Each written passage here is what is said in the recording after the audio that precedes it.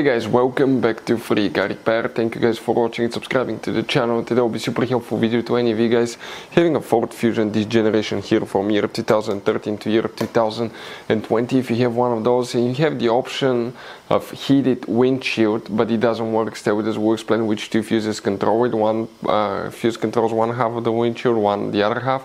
We'll explain where you can find them, they're hidden, where you can buy cheap parts, tools, fuses, relays at a good price, quick shipping, that way do not waste money and time, and why it's always a good idea to test fuses and relays. All that will be covered absolutely free for your convenience. Make sure to stay until the end. So let us tell you a little bit about us, guys. When we get a car here at the garage, we try to make at least 200 free repair videos absolutely to you guys. We make a video about every single fuse, every single relay. Let's say you're in the middle of nowhere, your car doesn't start, you can easily identify what causes that. You can search for engine starter fuse, fuel pump fuse. Let's say that's a problem, you replace it, you're back in the road. It takes less than 2 minutes to watch the video, guys. So that will be, guys, our mission to make your life easier and to solve your problem. Now in addition, guys, we have other channels as well. We make 300 free repair videos on every car we get at the garage, take them completely apart. We do engine work, transmission, body work, engine codes, fuses, anything like that. Now, why we do that? To save you money, guys. So on this Ford Fusion there are different years, okay, through the different models through the years from 2013 all the way to 2020. There will be some minor differences about the fuses. So if you notice that we mention up to 2-3 different fuses for the same thing, it could be because it could be a different fuse for a different year, but we're trying to help all of you with that generation Ford Fusion. So let's start on it now. So guys, the heated windshield fuses, where you can find them, we will demonstrate on this generation Ford Fusion. By the way, guys, you have many fuse boxes and some are very hidden. We're working just one of them today, but check out the video on our YouTube channel about fuse box location on Ford Fusion. Open the hood.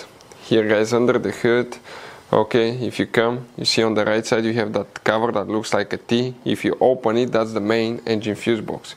But underneath that one, on the bottom of that fuse box, if you go ahead and pull the tabs, it's going to flip, and once you flip it on the bottom of this one, you'll find hidden fuses.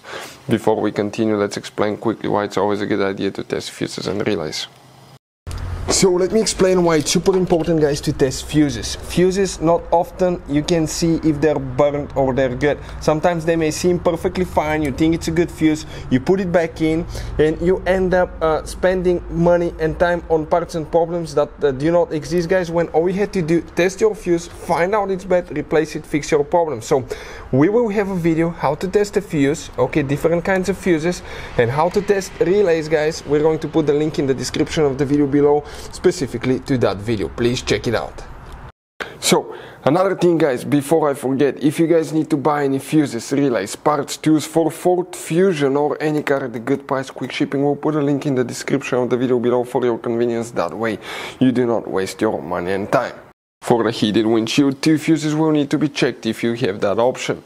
Where they will be located, guys, okay, you see that section here, that will be fuse number 61, that hole. We don't have that option, but if you have it, it will be right here. And the second fuse that you will need to be checked will be fuse number 66, guys, and 66 will be that one here. So 2 of them diagonal from each other. Hopefully, guys, the video will be helpful. Thank you for watching and see you guys next time.